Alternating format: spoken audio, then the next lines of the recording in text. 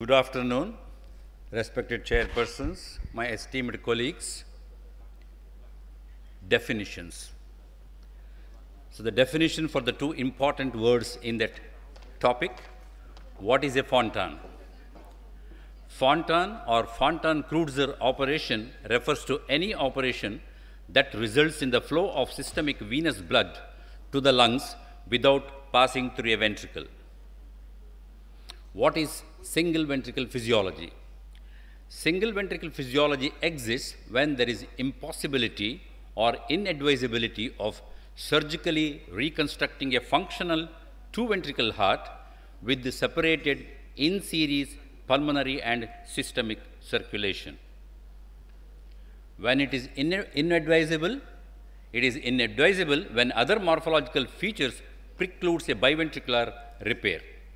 They are marked straddling of the AV valves, DORV with uncommitted VSD, common ventricle with rudimentary P. I call Dr. R.V. Kumar to be chairperson, please. Rudimentary IVs. In all these three situations, both the ventricles are well developed, but it is inadvisable to do. It is inadvisable because the overall procedure to achieve a biventricular repair is complex, and at the end of the procedure, you have a concern about the ability of the ventricle or the AV valve to function optimally. When it is impossible when one of the ventricles is hypoplastic or rudimentary, and we surgeons cannot be like the creator producing a ventricle with normal volume pressure relationship. A univentricular heart may be a morphological left ventricle which is designed by the creator to last for a century, pushing blood to the systemic circulation.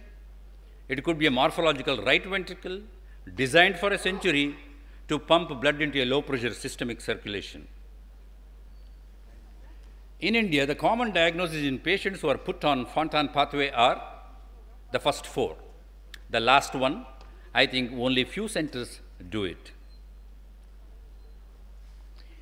Coming to the evolution of the Fontan physiology, it appears to me that whenever I do it and whenever I talk to my postgraduate students, I say that Fontan physiology there is no physiology in it, it is only pathology.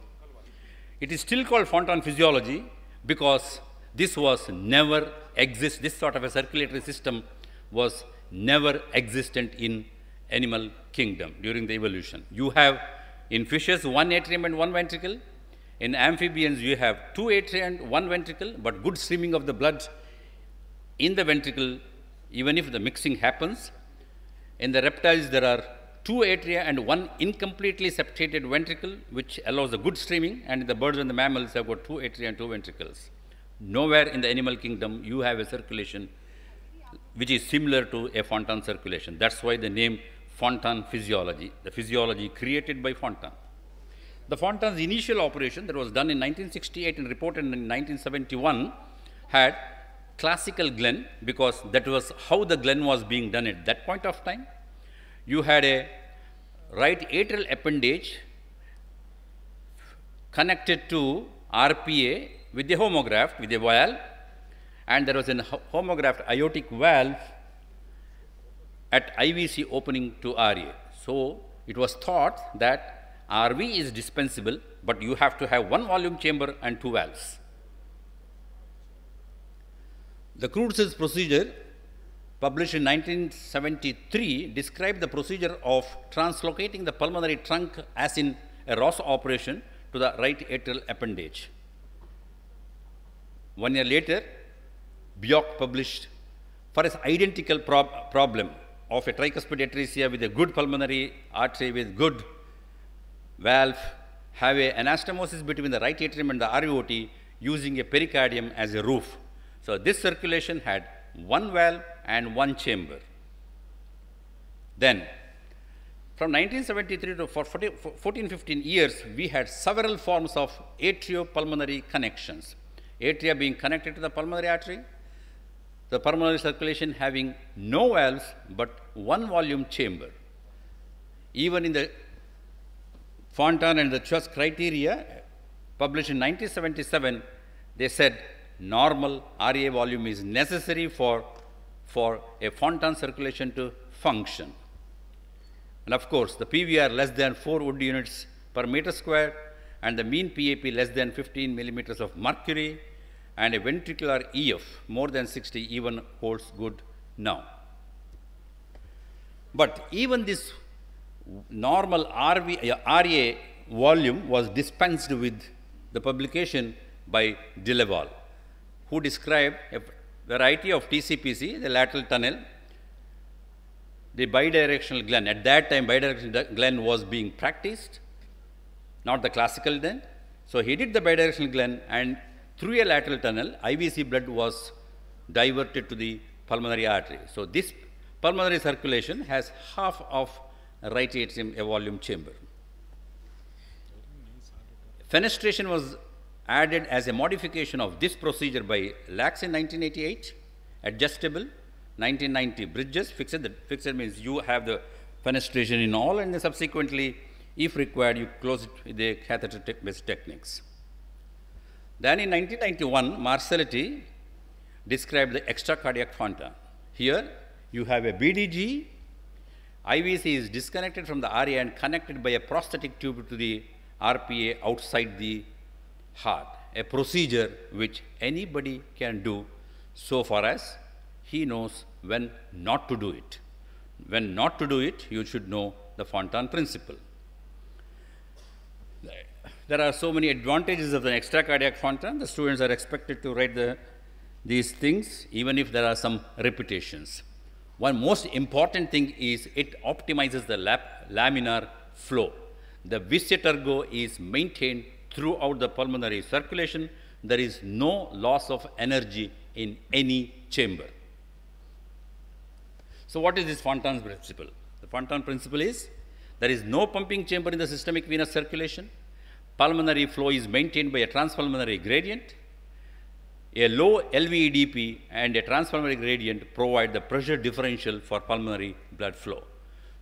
For this to work, you have to have a ventricle which has a normal systolic and diastolic function, a ventricle which is not subjected to pressure or volume overload, a competent AV valve, and a low pulmonary vascular resistance. So far as these are there, the Fontan physiology works like a physiology. Now, coming to the second part of it, the current strategies in the management of a single ventricle physiology. Single ventricle physiology at present, when it is put on a Fontan pathway, it will have 3 stages. If the patient is symptomatic at neonate, patient will have an initial surgical palliation in the neonatal period or up to about 2 to 3 months. The goal in this stage is to achieve a well-balanced pulmonary and systemic circulation with controlled pulmonary blood flow. Goal number 2, unobstructed systemic blood flow. If there is any obstruction to the systemic blood flow, it has to be tackled at this stage. And you should have an unobstructed pulmonary and systemic venous return. Supposing there is a TAPVC, address it now. It may be when you are opening the heart, if there is you achieve an unrestricted atrial level mixing of the venous return. This may be done in the second stage. Also, if you are doing a initial palliative palliation as a shunt procedure.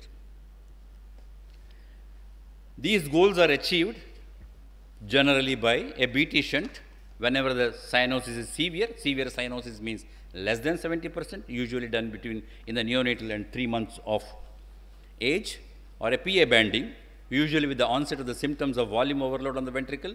So that may be at the time of 2 to 4 months it may be required. Then the stage 2 palliation. This is the first stage of the definitive palliation called Fontan. You do a bidirectional Glenn. This achieves the relief from volume load on a single ventricle while maintaining a systemic oxygen delivery. It allows a ventricular remodeling in response to the acute reduction in the volume load. Advantage of staging is that you address all other morphological problems at this stage. Supposing there is an incompetent AV valve, address it. Any other forms like a PAPVC, address it. But you are preparing the patient for a future Fontan. When to do the stage 2? As soon as it is safe to do. textbook wise 10 to 12 weeks, but we generally do it at 5 to 6 months. Now about hemi-Fontan. Hemi-Fontan at the time of stage 2, I have never done. Don't do it. Your cardiologist may ask you to do it. Please don't do it. Now, second problem is, should we have an antegrade flow during the second stage? The controversy continues. Additional flow may be in the form of retaining a BT shunt or antegrade flow through a banded or a stenotic native pulmonary valve. Potential benefit of this is higher O2 saturation, improved pulmonary arterial growth, lowering of PVR due to salutary effect of pulsatile blood flow. But persistent volume overload on the single ventricle and higher gland pressure negates all benefits. Now the stage 3, that is the second stage of the definitive palliation. Currently, nearly all Fontan procedures are performed as TCPCs, that is lateral tunnel or extracardiac. The advantage of extracardiac I told you. The disadvantage of the lateral tunnel will be you are having right atrium, a portion of the right atrium, you can have sinus node dysfunction, and atrial dysarrhythmias are associated with the segment of atrial wall exposed to higher systemic venous pressure, causes atrial dysarrhythmia, and that is not good for the hemodynamics. And only advantage of this doing a lateral tunnel is a potential pathway for growth, hence it enables an early Fontan. When you are doing a extracardiac, you have to wait until you can put at least 20 mm tube graft. The adult size of IVC is 23, you have to at least put 20. Supposing you want to relieve the volume overload earlier, our patient has become symptomatic, patient has developed collaterals, you may have to do it early. You can't wait until 4 or 5 years, then you do a lateral tunnel at, let's say, 2.5 months. Now, fenestration. This is the only thing, which has undergone a prospective randomized trial. There is only one trial which says that fenestration is good. In extracardiac Fontan, fenestration can be achieved by a side-to-side anastomosis or an interposition grafting. That's how the interposition graft, that's how I do it. Fenestration improves clinical outcomes. It decreases the incidence of prolonged postoperative effusions, reduces the postoperative length of hospital stay, lessens the need for early re-interventions. Long-term complications of Fontan. So all the problems are related to chronically elevated systemic venous pressure. All problems are related to chronic low cardiac output status. Whatever the problems I have enumerated, they have got the basis of these two problems. Now, future. Future is a stage 4 Fontan.